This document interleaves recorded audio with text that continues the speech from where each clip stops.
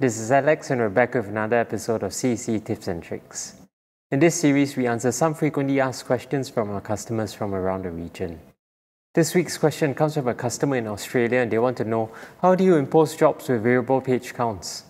When you work with variable data printing, you would usually compose the data into a PDF file before sending it over for imposition, printing and finishing.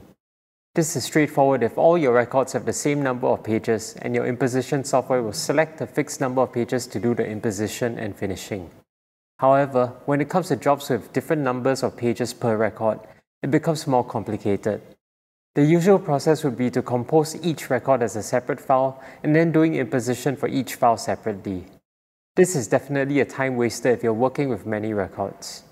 It's a good thing then that we found a shortcut to this process.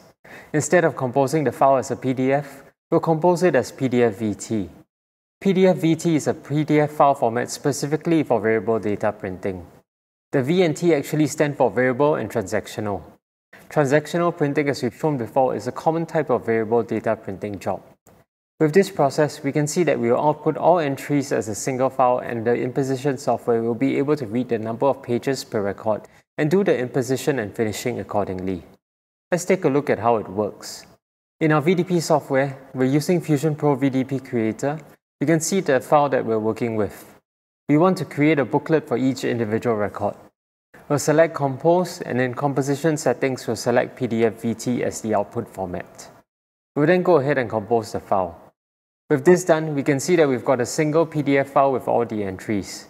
This looks normal, but if we head over to our imposition software, we'll see the difference. We drag the file into Fiery Command Workstation and select Impose. Here we can see that the software automatically reads the number of pages per set. With this, all we need to do is select our imposition template and it will create a booklet layout for each individual record. We save this and then go set the media and finishing, and then we're ready to print.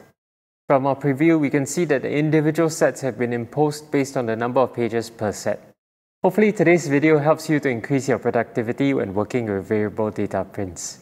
If you'd like to see more productivity tips, like this video and leave a comment in the comment section. Well, that's all for today. As usual, remember to subscribe and I'll see you soon.